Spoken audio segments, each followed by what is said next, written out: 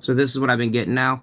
I don't even get the border anymore. I get a message, please wait a few minutes before you can try again. Status fail. I'll show you exactly the comment that he just blocked me on. I'm not even kidding. Look at these screenshots. This is ridiculous. So it was on this woman's page. I really liked her video. It was about an ITX computer. And I literally said this comment right here because I think this would be the future. My opinion gets censored for this comment right here.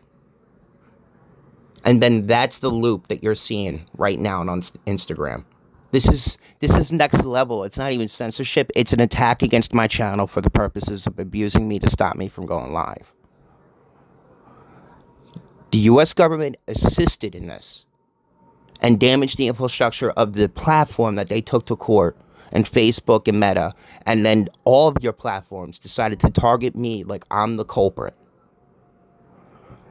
I am so fed up with you censoring my fucking... It's not even about freedom of speech. It's about manipulation, abuse, and coercive manipulation to steal and then hide evidence.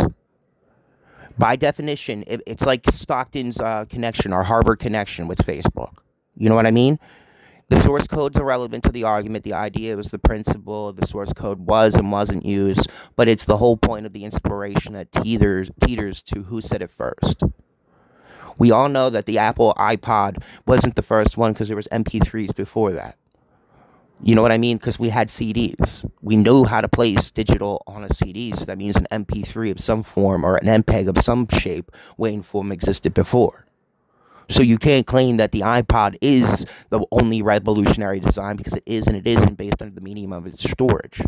But it's the construct and idea and principles of that inspiration. You know what I mean? This is the crap I deal with. I'm not allowed to do anything on Instagram because I get this shit every time now. They are damaging the infrastructure, not allowing me to do anything, not allowing me to dispute. And I'm going to share this right now because this is the crap that I have to deal with every second. Error.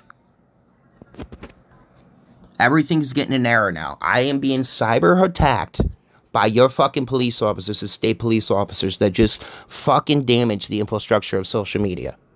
How can you people make money off of Instagram and Facebook if you guys are doing this to particular channels?